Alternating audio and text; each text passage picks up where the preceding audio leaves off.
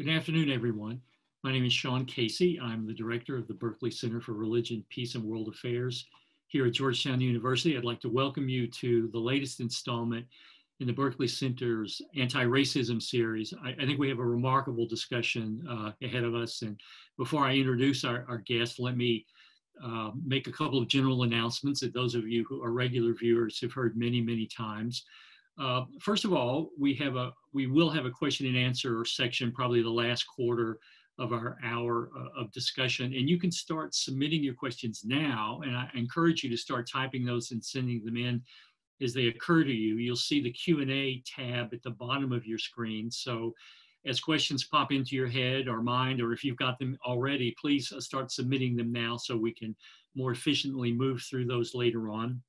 I should also remind you that we are recording today's session, and if you had signed up, we will be sending this out to you in an email, and it will also be posted on the Berkley Center website.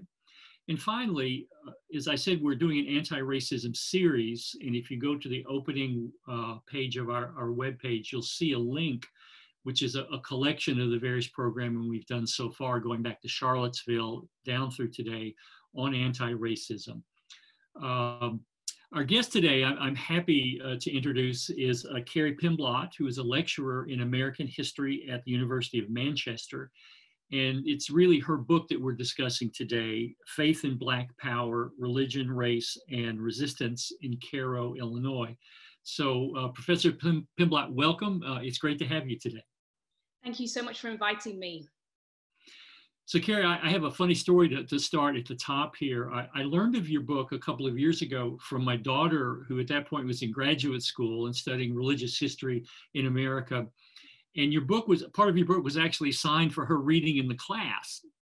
You know, having been born and grown up near Cairo, Illinois, she'd been through Cairo with me dozens of times over her lifespan.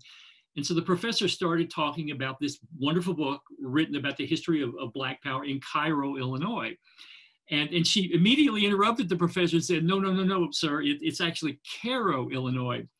And he promptly thought she was out of her mind and said, no, I think it's Cairo, Illinois. But so let's disabuse our audience quite quickly. We're going to say Cairo, or in some places they call it Cairo, Illinois. We're not mispronouncing how the locals pronounce the name of the town. It is actually Cairo, Illinois. Let me begin. First of all, you've written a marvelous book. It's a spectacular book, and I'm prejudiced, but we'll get into the details of why I think this is an extraordinary work, both as a sort of standalone history book, but also an incredibly well-timed book. So my first question to you is that when I pick up a book of this kind of local granular history, but it's located in larger national narratives, there was a point in your brain where a light went off or something happened and you said, yeah, there's a story here. And I'm just curious if you might give us the background of why you thought this was an interesting topic to chase. Absolutely. So I think there's two big reasons that I picked Cairo and a local study in particular. The first is, for any students of history out there, you'll know it's within this field that I work in that's called Black Freedom Studies. There's been a real shift in the field away from kind of national accounts, so I think they're really important, of the civil rights and Black power movement, and towards a real examination of local movements on the ground. And this is not anything new. It's been going on since really the 1980s. But that shift for Black power studies is a really important one, because the literature on Black power, as Peniel Joseph would say, you know, being shaped by a kind of liberal narrative in which the movement was seen as the evil twin of civil rights, so to speak. And as a result of that, it really not being explored in some communities where they'd had really robust Black power movements. And so at the time that I came into graduate school in the University of Illinois, Champaign-Urbana in the early 2000s, there was a real flourishing in the literature around Black freedom studies, studies of the civil rights and Black power era, of people recovering local Black power studies and doing research on the ground. And just to throw some names out there, if people are interested in my book, you know, there's others that really inform my work, which would be the work of people like Donna Murch, Matthew Countryman's study of Philadelphia, Akinyele Amoja's excellent study of Mississippi, Hassan Kwame Jeffrey's work on Lowndes County, Alabama. So those types of works were all coming out when I started studying the Black Power movement at graduate school. But the second reason, and I kind of dropped it in there, is I was living and working as a British student in African American history in the graduate program at the University of Illinois. And at the time while I was there, I was involved, as we'll probably talk about a bit more later, in a lot of local organizing. And in the movement kind of context there, which was pre-Black Lives Matter, it was in the kind of period before the Ferguson protests, there was a real kind of emphasis by some of the local organizers when I talked to them about my interest in social movements and religion. You need to look at this town. This town, Cairo, has a history that's not really been documented, and it's got a story that's really unusual because it's a highly religious Black Power struggle. And so it was really the recommendation of some of the scholars who were there and some of the activists that pushed me to have a closer look at this case study. And so a good lesson for any student here is listen when people give you good advice on the ground and follow it, because sometimes it can lead to a really fruitful project. No, that's great. And I think too, I mean, to be honest, some of the heroes of your story are either dead or they're advanced in age. So you're working up in some ways against the clock there. But you also found an astonishing array of archival material. So can you say a little bit more about how that search went? Yeah, so the way that I started the research process, and again, this is good for students here of history, is I began by looking at the archival and then eventually the newspaper records, which were what allowed me to put together a kind of preliminary narrative before I went and met people. So I had something to say. So that process is really tricky in Cairo, because if anybody who's been there will see that the infrastructure of the town, as a big part of my project focuses on, has been annihilated as a result of economic kind of collapse in the city, the out-migration of capital, the completely under-servicing of public facilities by the state.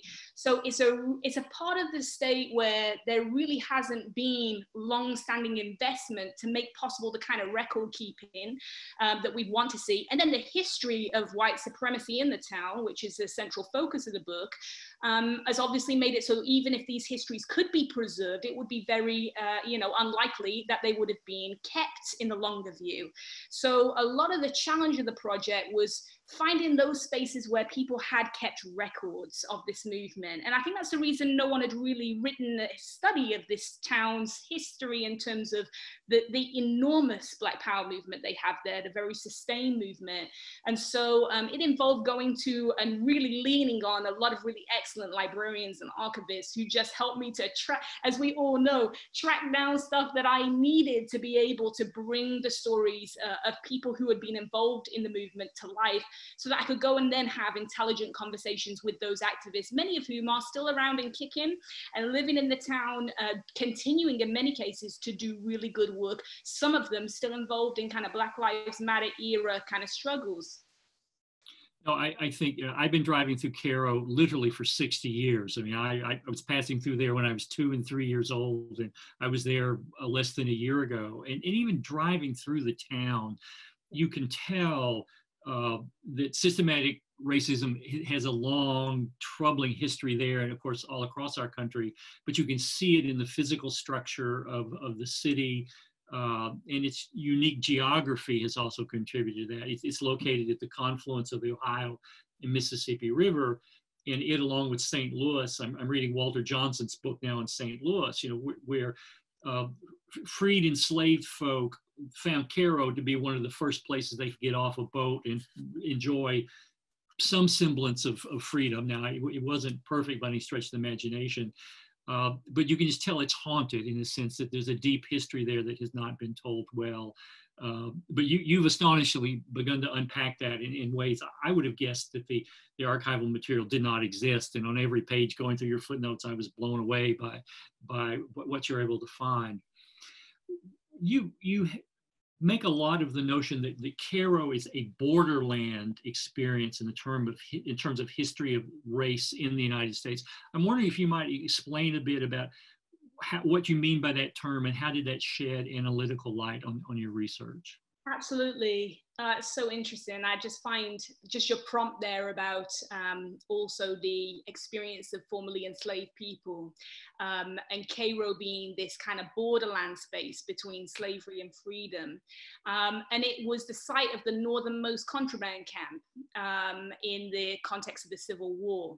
So the population of Cairo transformed overnight from being maybe 48 Black people, I think I found in the text, that were there pre-war, who'd built a fledgling Black community, built a church there, which would go on to be the AME church in the town, and were there just the first few Black families. But during the Civil War, the population exploded of people fleeing slavery and living in really challenging conditions on this precipice of slavery and freedom. So I would say in the longer view, I kind of use this notion, and it is central to the scholarship of Black urban history. I'm building on some of the really important work here of Black urban historians like Henry Louis Taylor Jr., who have articulated that this region across the kind of southernmost part of the northern states, so the southernmost part of Illinois, Indiana, Ohio, that those parts of those states have a kind of different quality to their structure of racial oppression from the standpoint of Black people's lived experience over time there. And that structure is one that is quite unique and presents some real opportunities for activists, but real challenges too. So some of the things that are different about that region, as other scholars have kind of pointed out, and I'm building on here, is that it is a really fluid region in terms of how racial oppression is structured in terms of the law versus custom. So often Black folks are living in a state like Illinois where there are laws prohibiting things like segregation, racial discrimination in certain services. But where they live in the state, the custom is firmly established in a very rigid manner, as though those laws did not exist. Now, that's obviously people living in Chicago experiencing discrimination, but the structure of it in a place like Cairo is very different. So, for example, if you are African-American living in Cairo during the early 20th century, you are attending segregated schools, not because of where you live in Cairo, but because you are Black. It is a pure racial assignment policy. And it has existed in every area of town in terms of all of the practices of the economic sector, the political sector, the social sector. Black folks could vote, but there was a system put in place that made it very difficult, even though they constituted a very large portion of the population, to have any political influence. So the mechanisms of racial oppression in this region, I'm arguing in the book, are different than in the South and different than in the North. They're kind of an intersecting location. And so as a result of that, when activists begin to mobilize around the kind of what we would view as the civil rights period in the 40s and 50s, in that period, Cairo activists and activists across the borderlands really view this as like a test case, a laboratory for trying to push civil rights legislation, because they have a state that has laws that on the books they can test, but the practices at the local level are really opposed to that law. So it's some of the first places you see some of the big legal and kind of, mass demonstrations, test cases by the NAACP at the national level for battles around segregation particularly. Right, and so in many ways, when you get into the sort of nitty gritty of your narrative, you highlight kind of three phases. You have this traditional phase in the 40s and 50s, where Thurgood Marshall is brought in to litigate in Illinois courts, arguing for the laws as they exist being observed. And you have a white congressman in Southern Illinois who is actually working in Springfield to aid and abet the NAACP to force the government to actually observe the laws. And that's different than in the Jim Crow South. Mm-hmm, that's very true, yeah. Although if we're talking about Cornel Davis, he's a biracial man, so his advocacy is coming out of still the Black community. That's right, I'd forgotten that. That's okay. I mean, it's an unusual thing about Cairo too, which is that generally in other borderland communities, you do find that there is often pockets of interracial solidarity. And this is as a result of the structure of many of these communities and often the religious dynamics of the communities, according to some other scholars like Tracy K. Meyer, who's worked on Louisville. But in Cairo, that is absolutely absent. There really is very little solidarity around kind of civil rights struggles, even the most liberal forms of struggles. It's totally absent in the community. So yeah, it's a really unique space in terms of the type of possibilities for activists. And to say this too, I think the other quality here that is really unique to this kind of borderland region is some of the religious dynamics of the community. So for example, in Cairo and many other border communities, the kind of religious dynamics of the Black community are somewhat different than in places like Chicago or Detroit, where there is a process of kind of religious diversification that's taking place in the Black community through the process of the Great Migration. So religion in those places is going to be really important to mobilizing, but religious traditions are very heterogeneous for Black populations. And in a place like Cairo, that is not the case. You know, in Cairo, the religious tradition there is very homogenous in comparison. The vast majority of Black Cairoites attend in small number of kind of all Protestant, but mostly Baptist and Methodist denominations. There isn't the kind of rise of other religious groups during the Great Migration period. And so as a result, religion is something that binds people together in the community and doesn't present a barrier to mobilizing. In fact, it's got to be engaged in order for movements to really be able to be successful. And related to that, I think the second key point there is that in Cairo, because the economy in that city and in many borderland communities had kind of collapsed after the commercial economic phase in the earlier 20th century, and they were outpaced, with the exception of maybe Pittsburgh, outpaced by northern cities like Chicago and Detroit, who really industrialized. Cairo's Black population is solidly working class. It's mostly non-unionized.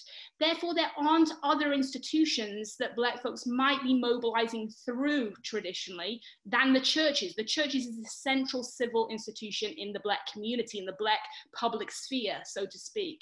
So that kind of makes it a place where religious organizing is going to be a kind of dominant theme in their tradition in ways that it's not always going to be in other places. Right, and in Central, I think two communities in particular. There's the Ward's Chapel AME congregation, which you really show quite brilliantly that through all phases, from like the 40s and 50s to 60s and even into the 70s, that congregation is a locus for a lot of energy, both some of it ambivalent, but also some of it quite invested. So can you say a little bit more about that particular community? Oh, I'm so interested in this congregation, and it's, you know, it's a church that has existed there for a very long time in Cairo.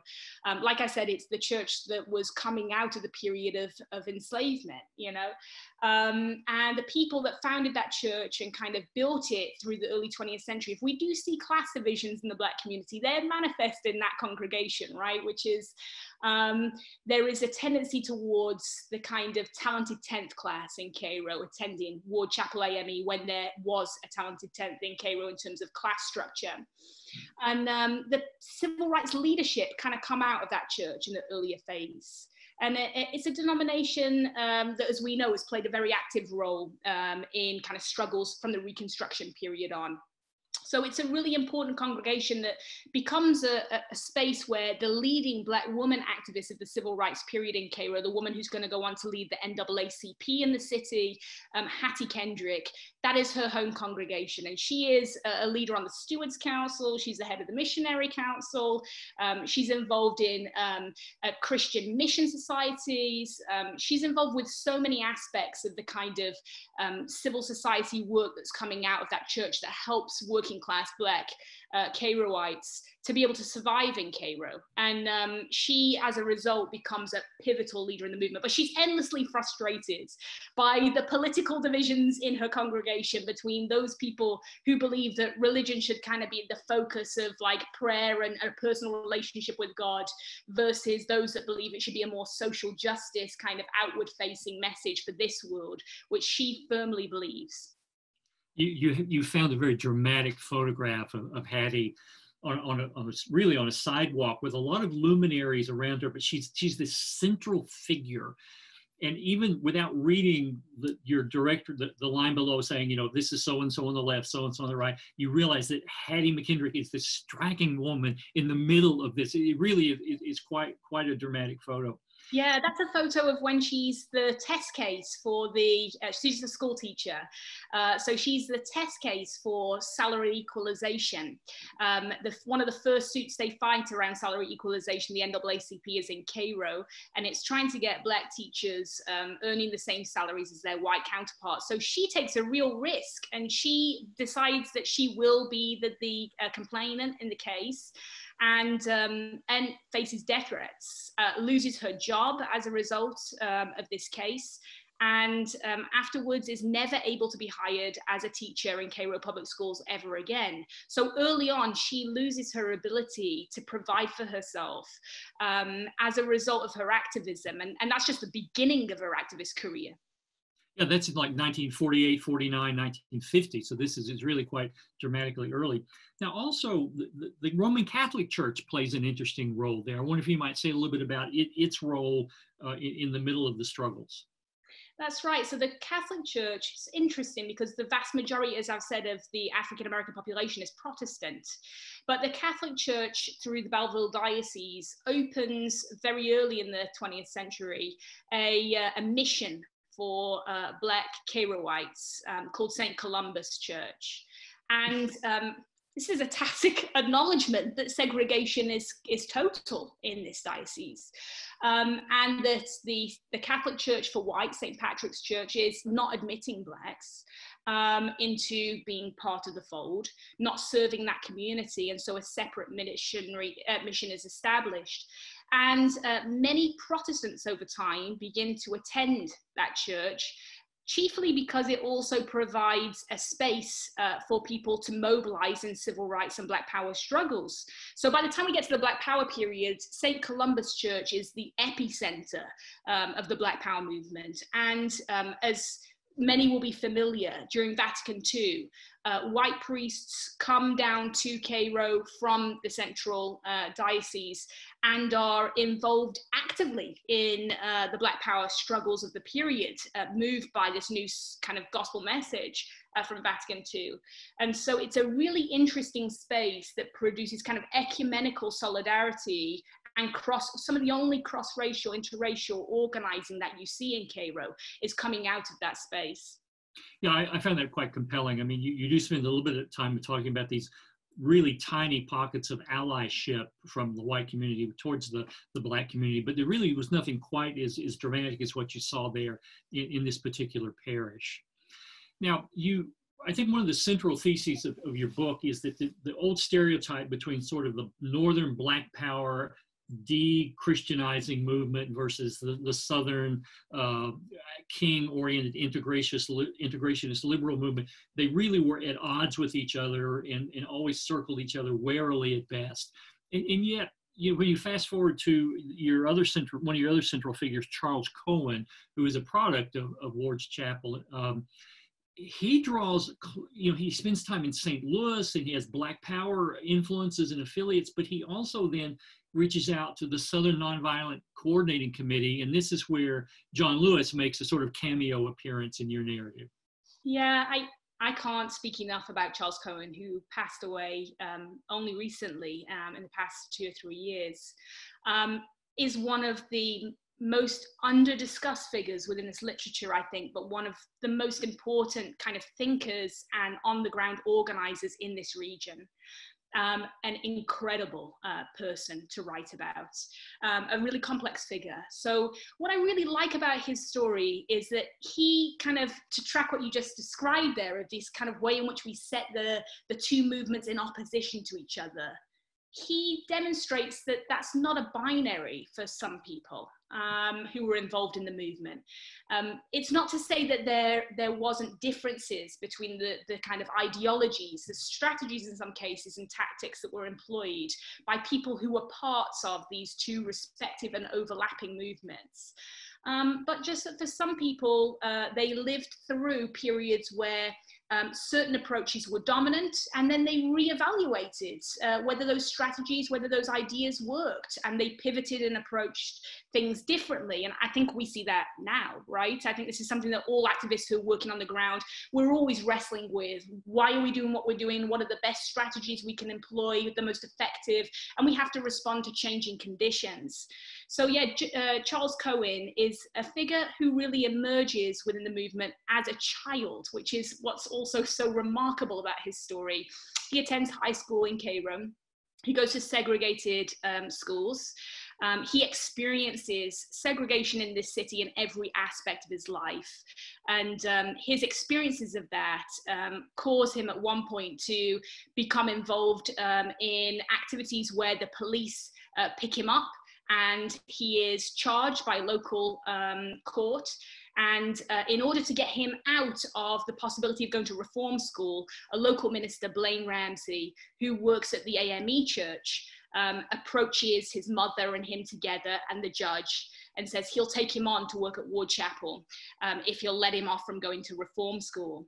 So that's where Koen really becomes involved in the church. His family had always attended church, but he had been frustrated with the inactivity of the church around segregation. And Blaine Ramsey is a different figure, a person who is really pushing Ward Chapel, and Hattie Kendrick's really excited about this, to be actively involved in trying to change the conditions that people were living in the community through direct action. He's watching what's going on in the nation at this time, and we're talking now around 1960, 1961 when he's arriving in Cairo. And bear in mind at that point, this is the birth of the student movement writ large. When we think about SNCC, the Student Nonviolent Coordinating Committee, who John Lewis eventually would become the leader of, that movement is really burgeoning at this point. We've had the sit-ins in 60, the Nashville movement, which is where John Lewis really begins to get actively involved with Diane Nash and others. And people in Cairo are not so far away. They're looking at Nashville, they're seeing what's happening there, and they are really thinking that maybe, and this is Blaine Ramsey, we could benefit from some of these tactics in Cairo. We could really benefit from a revitalized movement here that uses mass direct action, nonviolent strategies. And so they ask John Lewis and other organizers from Nashville to come to Cairo to help them to build what they will call Operation Open City in 1962, which is going to become a citywide campaign to challenge Jim Crow in the city in every area of life. It's focused chiefly on public accommodations. And before John Lewis comes to Cairo, Blaine Ramsey asks Charles Koen, 16 at this time, to organize other school kids in his area and to get them ready for John Lewis and the other organizers' arrival. So they get together 70 school children. In Nashville, we're talking about college activists who are really leading that struggle with community members. But here in Cairo, it's going to be people that are 11, 12, 13, 14 years old. And so by the time John Lewis gets there, they've got 70 people in a classroom that they're going to teach these nonviolent direct action trainings to. And that is the group that's going to lead a concerted struggle in the summer of 1962 to try to end segregation in swimming pools, recreational areas, roller rinks, and restaurants. And that's really the beginning of the mass campaign there on the ground for the first time since the early 50s, really. And it really is dramatic. So they, in that era, I mean, you've got a couple of striking photos of Lewis in 1962. And this is a year before his sort of great national emergence with the Poor People's Campaign in Washington and speaking at the Lincoln Memorial. But they did have some success in the sense that a fair number of Cairo small business owners said, we need to do this, or we at least need to make symbolic gestures. So restaurants, to a large degree, were actually integrated in the years after that, which is, for that era, it was really quite extraordinary in that part of the world. Yeah, it's an interesting case. So in many other places around the region, because of the conditions I described earlier, where the state law is working against them, places just fold without really having to do a large number of direct action protests. The threat of legal suits by the NAACP intimidates enough proprietors who are engaged in overt white supremacy. But at the local level in Cairo, they do try to resist. And there are a series of struggles where the young people are attacked by vigilantes and by proprietors. But you're correct here. I think this is a really important observation, which is that the tactic does work in the arena of public accommodations to some extent. We do see that restaurants begin to serve people. We do see that many of the recreational facilities open up. But in addition to that, what we also see in the year that follows, when you look at the NAACP's records, for example, is that there is a massive escalation in organized white nationalist activity. And so there is the formation of white citizens groups that are beginning to threaten and intimidate the NAACP and other groups. And we also see during this period that there is intractability by some of the city leaders who begin to make decisions like filling the swimming pool with cement rather than allowing children to swim together. So there's a bit of a combination of the two, which I think you see some successes and some limitations. And I'd say the one big thing that definitely comes out of this period for Koen specifically, by the mid to late 1960s, is a sense that this tactic might work for public accommodations, but is it going to really work when it comes to economic power? What's it going to do when it comes to jobs, which is going to be the big focus of the next phase of the struggle? Yeah, I think, you know, for a lot of my white friends who live and breathe in 2020, systematic racism is an abstraction for them.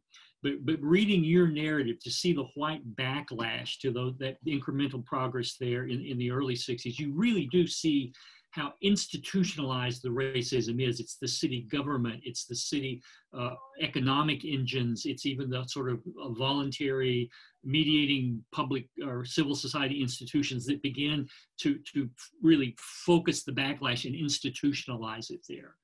Oh, absolutely. And I think we have to be cognizant of this right now, because there's so many commonalities between what I'm seeing, you know, in this period in Cairo and what we see today in terms of organized white nationalism.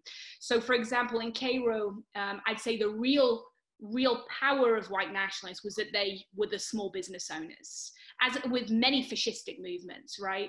So their opposition was really that it was them that were being asked to change their practices. They had already demonstrated they were willing to give up money if necessary, profits, to be able to keep certain kind of practices of white supremacy in place when it came to things like, you know, treatment of Black patrons. So there had already been a culture embedded there that was very, very strong around kind of a racial hierarchy that was a lived experience and a psychological wage, you know, for these white business owners. And it is those business owners that are going to take over the city council. They are going to work together to form paramilitary organizations that are going to really wage violent struggle against the Black community in ways that I think we see forms of organized white nationalism that have their roots in this period today. John Birch Society, White Citizens Council, etc. No, you see, you tell the story quite graphically about the largely segregated public housing there, and that various white armed nationalist groups are routinely shooting into these housing developments there at nighttime. Yeah. So that it is literally a war zone, and it's the armed white nationalists that are shooting at the African-American Black residents of this federal housing project. That's right, and they're in cahoots to some extent with law enforcement. And again, this is another common theme today. You know, something I am very concerned about, which is the relationship between organized white nationalists and police departments. You know, so in this context, you see that quite explicitly, that the police are allowing for this activity to go unchecked. The state government is having to send in National Guard troops regularly to intervene over the course of the late 1960s and early 1970s to try to prevent this activity, though sometimes they also seem like they're complicit in it too. So there's ways in which we see in this story kind of what happens when white nationalism becomes a key kind of a fabric of the society, and all institutions across the society. It becomes very difficult to organize against. And I say that to say that's why this movement is so fascinating to me. Like, people are fighting against odds that are enormous in this community. This is not like a period where they had, a president in office by the time we get to the Black Power period that they could appeal to, or even really a friendly state governor. It's a time period where there's very narrow political opportunities, kind of like our own, right? Economically, they're not in a great time period by the time they get to the Black Power period. There's not a lot of money going around to be able to make things possible on the ground in terms of job creation, but they are so skillful at what they do on the ground. And I really felt like in learning more about this, that story had to be told because it offered lessons to people living in our own moment. No, I think that's absolutely right. I mean, and I think that is part of the compelling power of your book. And if nothing else, it disabuses. I have a lot of white friends who are surprised, they're racists in our police departments. But you see, this movie has occurred many times back in American history, and certainly this is an amazing illustration, I think, of the fact that the armed power and white nationalism have been deployed many times in American history. This didn't just happen in the last 3 years in our country's history. Now you go on, and we're just remind folks, if you've got questions, we've got a couple that have been submitted, but please keep sending those in. You don't stop the story at the point of the outbreak of violence in '67 and some of the marginal progress, but you really also talk about the relative decline of activism in Cairo. But along that way, you also highlight the fairly robust national funding the activists there got from national religious organizations. I'm wondering if you can sort of tell us the end of the story, if you will, that last decade or two. Absolutely. So by the time we get to 1969, that's when the Black Power movement, ironically, just really begins in Cairo. Like, they have this longer struggle for civil rights, and they have a series of kind of stop-start battles in the city. But the most sustained struggle is the period from 1969 to 1974. And in that period, Cairo becomes the focal point at certain moments of national protest. It becomes the focal point for the media, who descend on the city, who get shocking sights of what they see is a Black Power struggle that's coming out of churches, that doesn't just involve young people, but also involves elders and children. It's a movement that is multi-generational, cross-class. So one of the kind of big arguments that I make in the text is that Cairo is a really interesting site for this reason, that it's a space where activists who are really skillful, and I want to emphasize this, which is that movements are built by people. And Koen and the people around him, Kendrick, Ewing, others, were really skillful organizers who understood the community that they were working in because they'd lived there for a really long time. And they knew to make that movement happen, to make it successful against the kind of odds we just described, Black churches and the culture of the Black church that bound people together in earlier phases of the movement needed to be mobilized. But of course, they faced real challenges in this period, because mobilizing the church to be in support of Black Power struggles that are going to advocate, for example, for armed self-defense against the kind of constant barrage of bullets that are coming in from white nationalists, has to mobilize a different set of discourses. And increasingly, the movement's going to fight on two prongs. So on the first, they're going to argue that there needs to be an economic boycott of any businesses, these white-owned businesses, that do not hire African Americans and treat them with dignity and respect when they're patrons. So that's one side of the struggle, is an economic boycott. And then the second part of the struggle is, while we're waiting for whites to make a change, which we have limited hope about because we've just lived through this time period where we've seen their overt resistance. We're also going to build parallel institutions that are going to cater to the needs of Black people in this community in a way that is modeling something very different than what's existed before.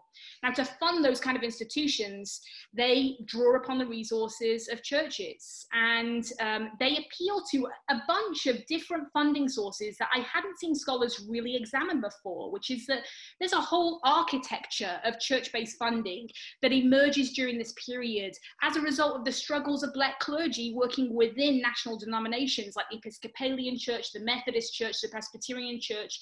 Those struggles are really important and deserve more attention. Angela Dillard's done some good work on this front. And so that infrastructure, they apply for grants and they apply for all different types of pockets of funding, and they get about $500,000 worth of funds that over a 4-year period they siphon into building these separate parallel institutions, businesses, daycare centers, farming cooperatives, lots of different stuff, and they build an alternative type of society. And they have a whole set of religious discourses that they're using to kind of articulate what the principles of that society should be. It's one of the things that really drew me to this case study. And what I think they're activating there is a form of Black liberation theology on the ground. Whereas we think of Black liberation theology often in the literature as something that's very academic and kind of confined to seminaries, or maybe the works of great intellectuals.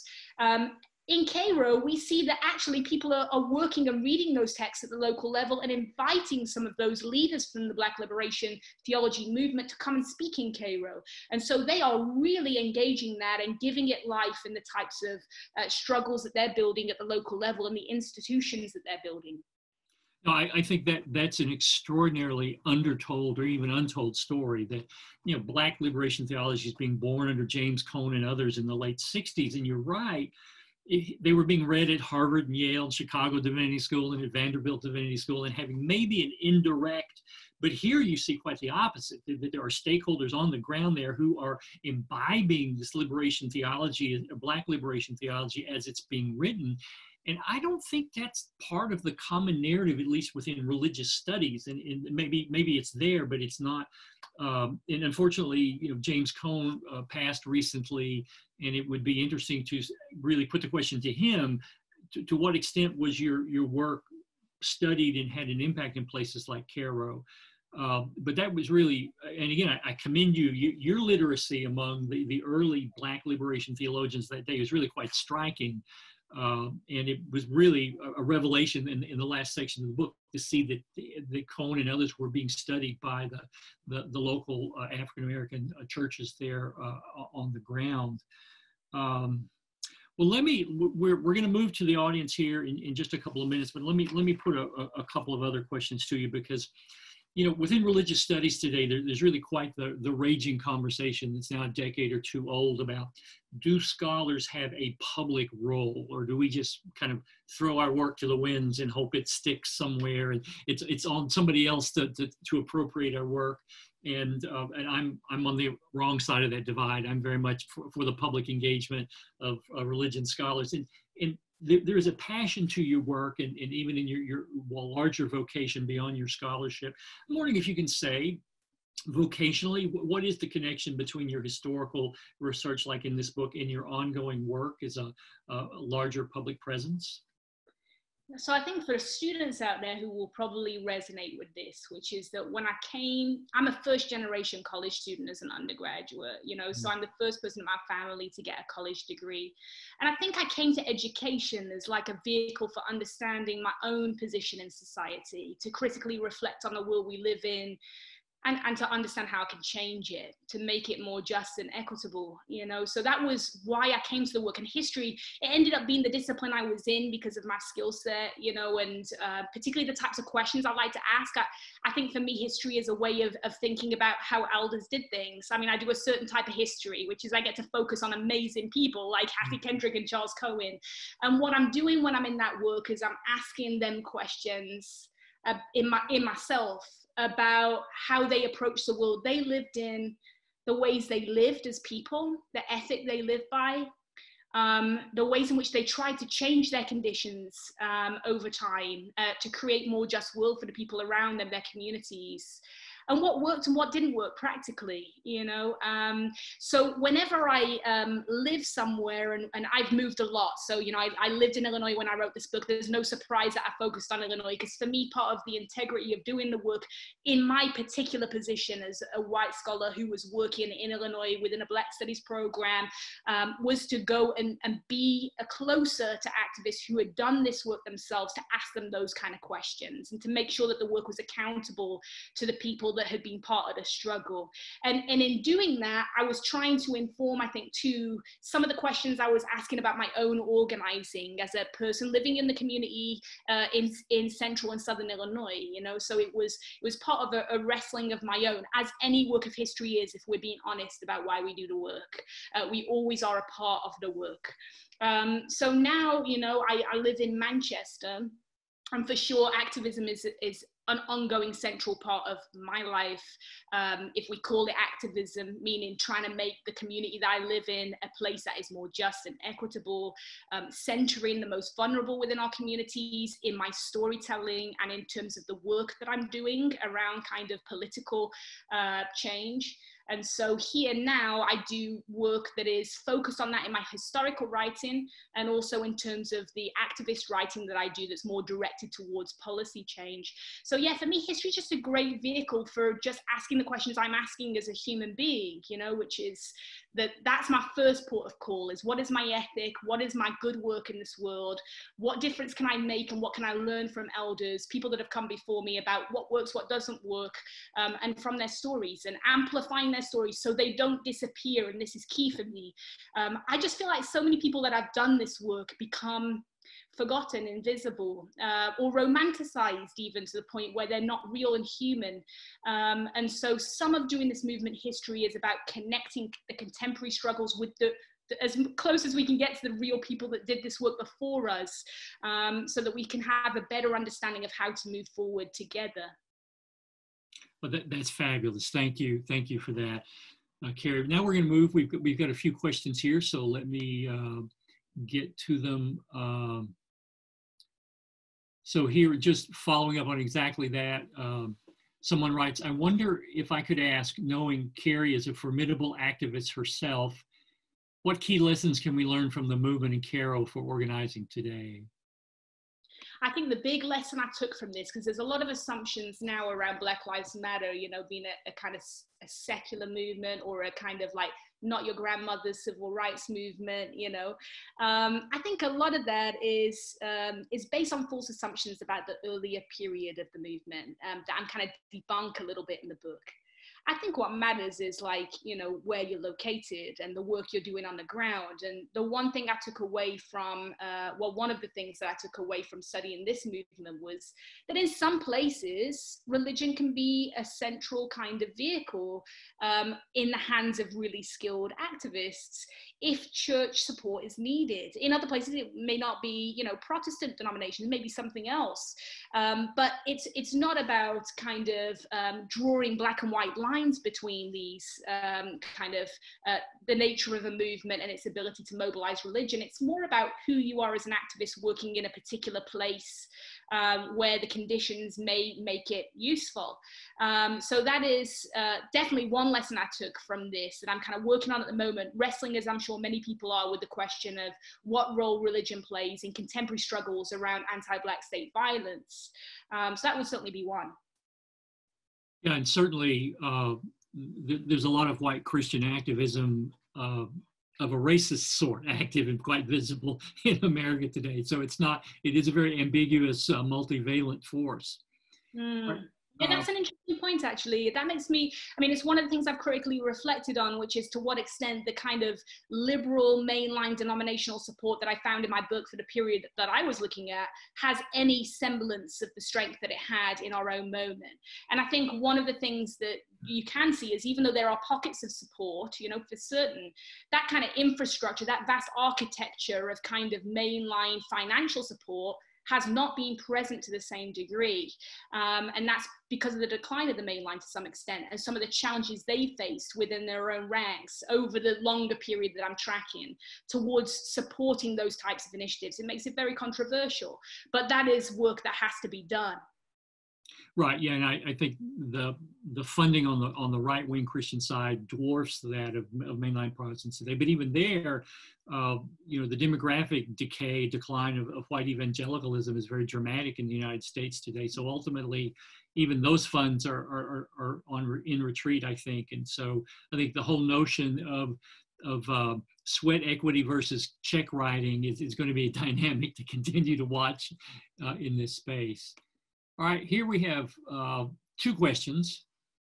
In your book, do you cite Samuel Clemens's or Mark Twain's book, United States of Lyncherdom?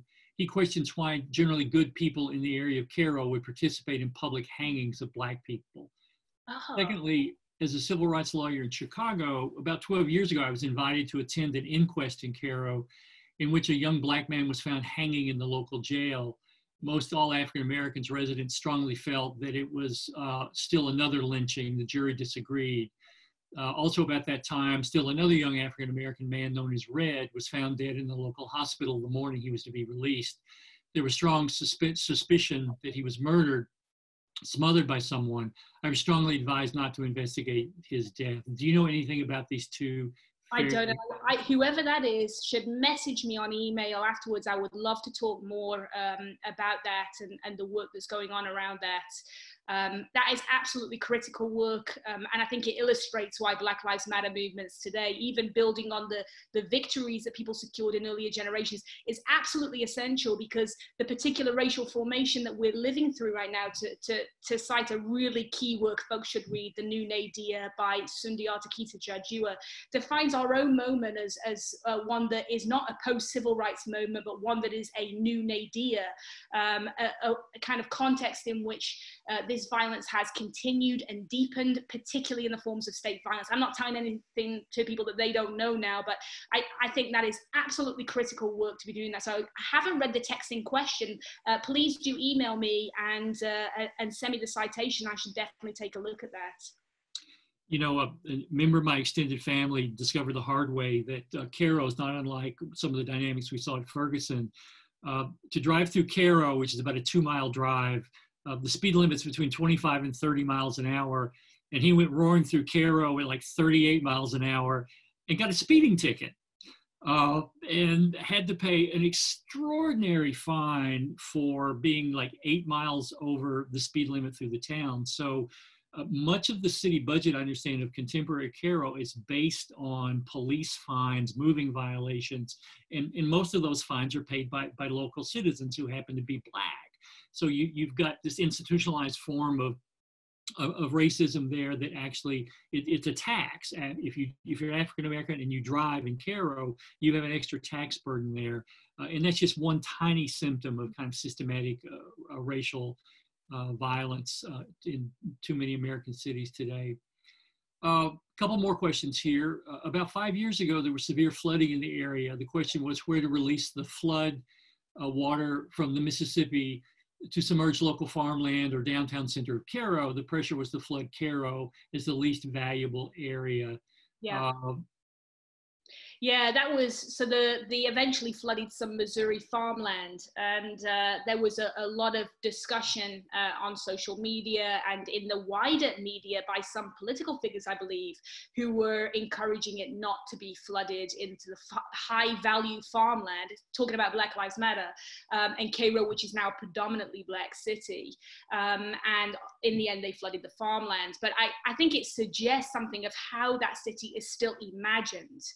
And the kind of ways in which figures who are involved with the state, right, directly, have such a devaluing of the lives of the people that have lived there.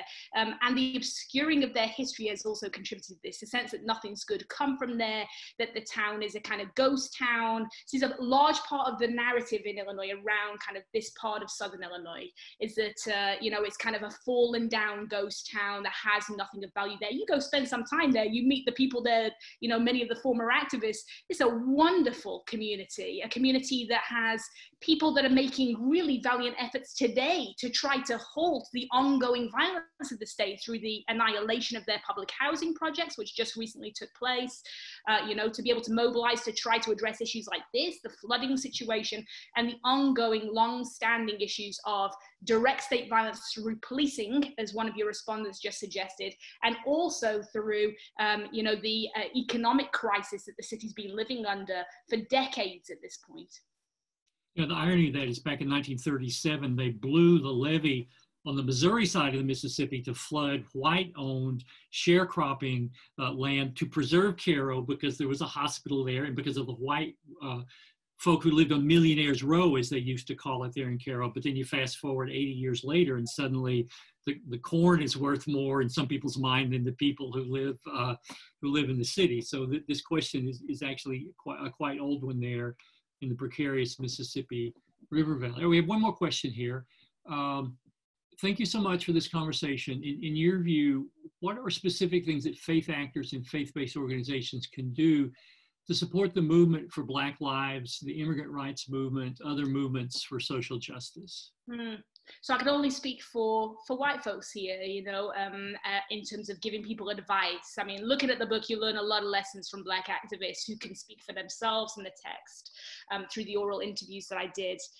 But to speak for myself, I'm also a person of faith, you know, and I've been in congregations at the same time as I've been involved over the past 15 years in struggles at the local level against state violence, you know, in many different communities in the US and then here in the UK.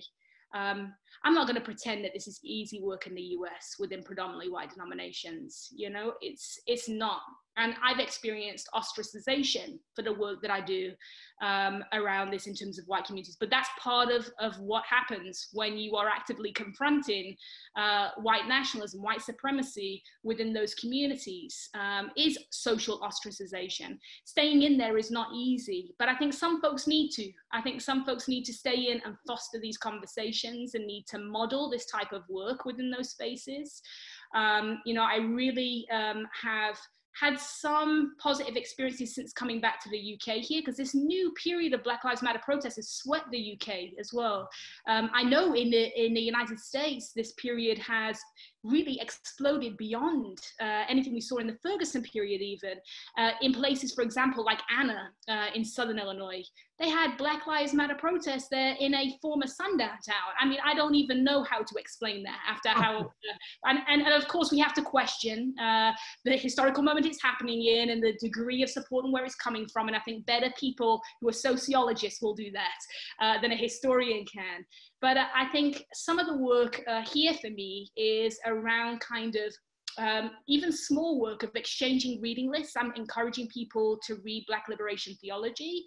I'm encouraging people to read some of the great work of current church scholars coming out of the US and the UK that are asking critical questions about racism within the church. So the church is a space where we do that work inside of the congregations we're in too. They are sites of institutional racism. We should be fighting it in those spaces and confronting it in intelligent ways. And I think as well, for those of us that are people of faith, critically reflecting on what our calling is in other external spaces too. So yeah, I don't have massive lessons learned. I've had some hard battles trying to achieve that in the US. I know that it's a really difficult site of struggle, but keep it up, because as we see in the Black Power periods, in moments when there can be support from predominantly white denominations, it can make a real difference in terms of financial and social solidarity. And I do think that with all of its problems and all of the unpacking that has to happen and ongoing dialogue, I think that is really vital solidarity. Kerry, just in our closing minutes here, do you mind saying a little bit more about your own particular faith affiliation? Yeah, so I'm the child of ministers, and they are Pentecostal pastors. And so is my partner as well. His parents are both Pentecostal ministers. So we were both raised in evangelical settings. And now I'm kind of like, I've been wrestling between denominations. I've been attending a lot of different places. I'm looking for somewhere in Manchester as well that kind of is supportive of this work, creates space for this work, and where I can be of use within a congregation for it. And of course, we're all on lockdown, so we're all on video services at the moment with praise and worship on our screens screens, you know. So it's a moment for reflection, I think, for many of us about, you know, where we're going to be able to do this work, where we should put ourselves for the reasons I just said. You know, should we be in spaces where maybe we've grown up there and we believe we can be a voice in those spaces? Is it safe for some of us in there who are dealing with other forms of intersectional kind of, you know, harassment, you know, around sexuality and other issues? But I think that's a question that, you know, a lot of us are wrestling with. Oh, I think this is perhaps one of the great questions for your generation in the wider Christian world. There's a huge hunger and a sense of homelessness that some of our traditional places we've come from are not as nimble as we would like and are not as publicly engaged. And yet trying to find that place where one can live out one's vocation and discipleship is so precious. We keep looking for it, but institutionally we don't often find places that are hospitable. Kerry, let me say this has been fabulous. Thank you so much for taking the time. Let me remind all of our viewers, the book is Faith and Black Power, Religion, Race, and Resistance in Cairo, Illinois, by Kerry Pimblott. It's available on Amazon. It's published by University of Kentucky Press. This is going to be in my course. I teach a course on organizing for justice. This will be on our reading list going forward. So Kerry, thank you again so much. Wish you all the best in your work.